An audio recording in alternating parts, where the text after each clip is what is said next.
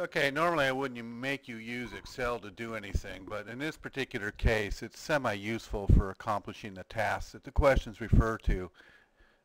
You're given this Excel spreadsheet, which is a database that shows you at the start of 2000 and 2001, etc., till this year, the start of 2013.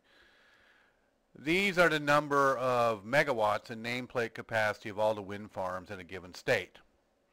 And you're going to work with this data in various ways. But the only thing I want to show you here is how to do a quick and dirty exponential fit to the data. And let's just go all the way to the bottom and do the national data, sum of the total here, cumulative. And so what you do is you just highlight all those numbers like that, go up to insert, select line, pick one like that, and this plot will appear.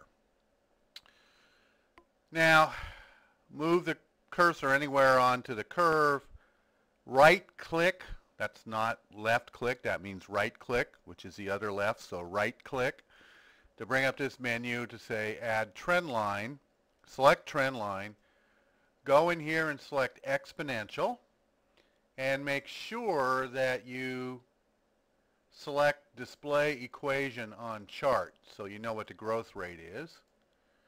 So you do that, it's off frame, there's the whole thing now on frame.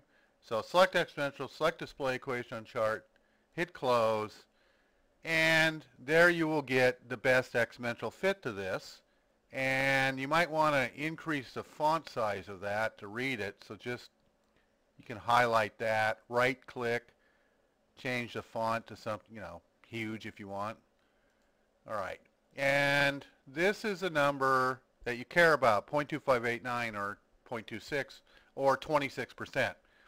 So the best exponential fit to this data has a growth rate of 26% a year, or a doubling time of 70 divided by 26, or about 3 years.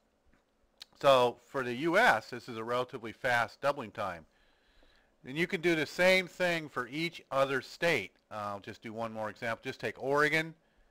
And you might have to be a little careful about where you want to start this because there was no growth early on. So let's just start, say, there.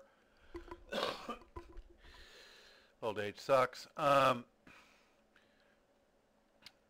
Do the same thing. Highlight, insert, line, blah. There we get the thing for Oregon. Same procedure. Add trend line, select exponential, show the equation on the chart. You'd think that Excel would remember this, but it doesn't.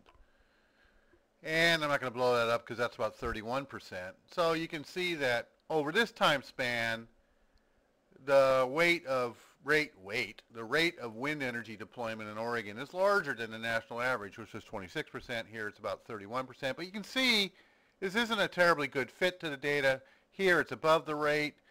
From 2012 to 2013, it dipped below the rate.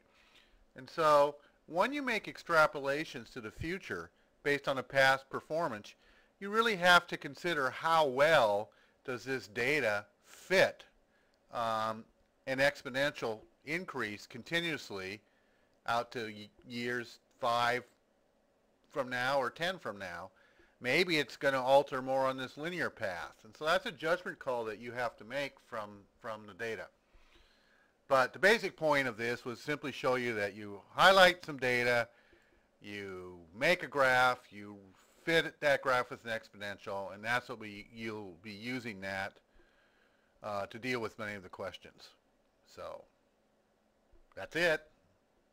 Turn off this thing now. Where the hell did it go?